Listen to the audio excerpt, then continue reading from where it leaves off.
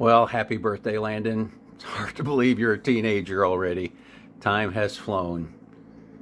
I just want you to know that your grandma and grandpa love you, and we are thankful for giving you to us.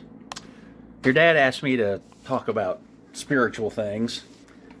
I struggled with what to say because you get preaching, teaching, Bible study, devotions on a daily basis between church and school and home. I'm not sure that there's a whole lot more I can tell you. Read your Bible on a daily basis, spend some time in prayer every day, be obedient to the Lord and what you do. You've heard that time and time again in your life. It's hard to be obedient. Our nature just rebels against that. It's hard to do what mom and dad want you to do.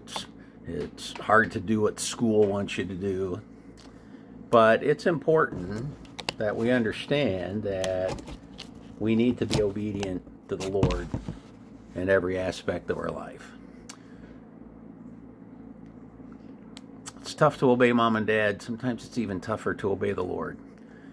And as you enter your teen years, there are going to be some difficulties that you're going to end up facing. And you're going to have to turn to the Lord. You may have to turn to mom and dad for some help, for some advice. Grandma and grandpa are always here. We're ready and willing to talk to you at any time we need to. So doing what's right is what makes life worth living. It's not always easy to do, but Landon, you're a smart boy. You'll figure it out. And let me zero in on one specific. You've trusted the Lord as your Savior. We're thankful for that. You're on your way to heaven. We're glad for that. But for some reason, you've never taken that step of baptism. So Landon, let me take this birthday video and encourage you. Take that next step.